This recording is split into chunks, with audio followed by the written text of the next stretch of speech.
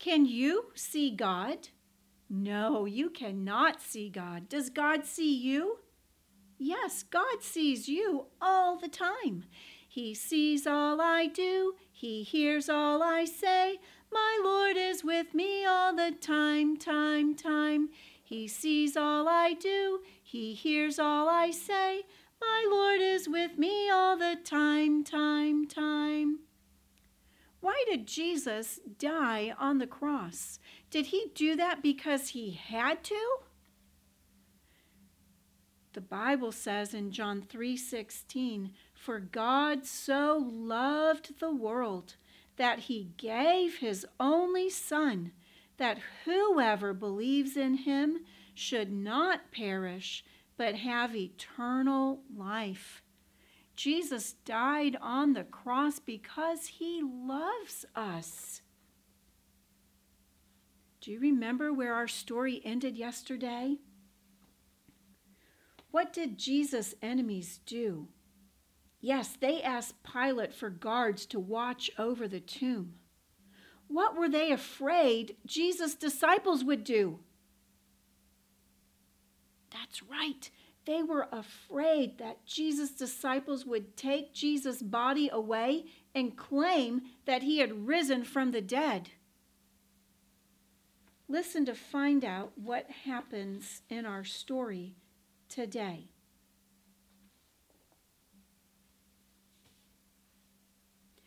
It was very quiet in the garden where Jesus was buried. The soldiers talked softly as they guarded the tomb.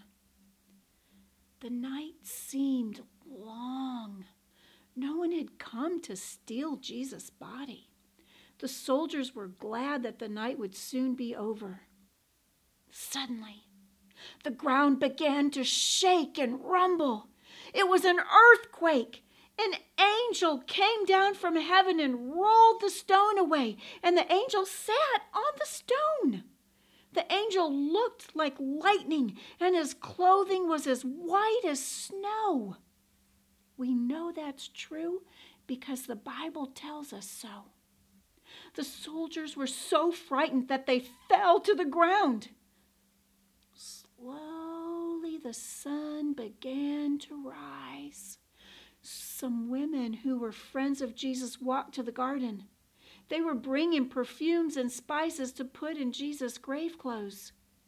One of the women said, "Joseph and Nicodemus rolled a big stone in front of the grave. Who will roll the stone away for us?" When they got to the grave, they were surprised.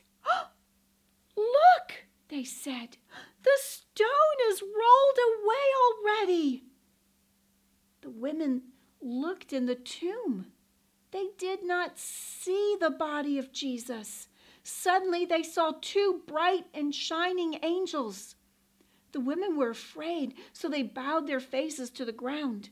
One of the angels said, Don't be afraid. I know you are looking for Jesus.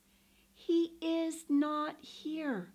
He is risen, just as he said.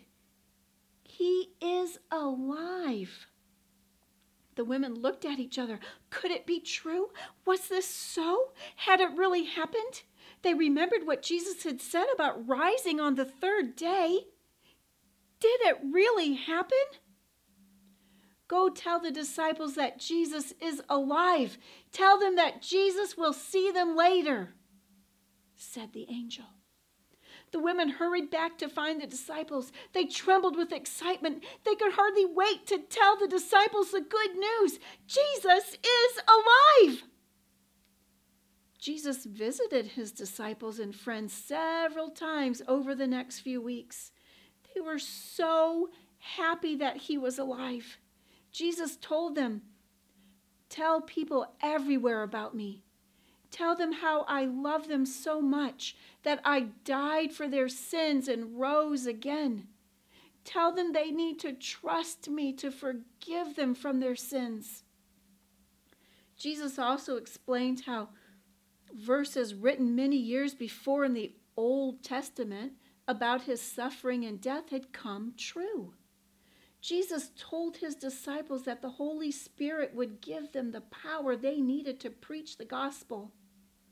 The gospel message is that Jesus died, he was buried, and he rose from the dead. The fact that Jesus rose from the dead proves that Jesus has power over death. His rising from the dead shows that his sacrifice for our sins worked to pay the penalty for our sins in our place. If we repent, if we tell Jesus we're sorry, and we trust Jesus to forgive us of our sins, we will live with him forever. Christ died for our sins according to the Scriptures, and that he was buried, and that he rose again the third day according to the Scriptures. That's the gospel. The gospel is good news.